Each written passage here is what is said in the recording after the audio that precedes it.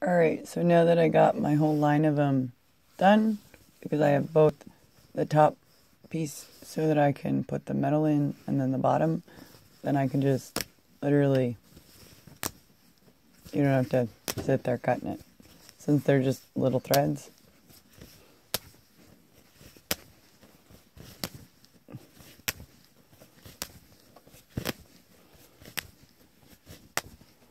And ta-da! So I'll go ahead and I'll get the metal cut,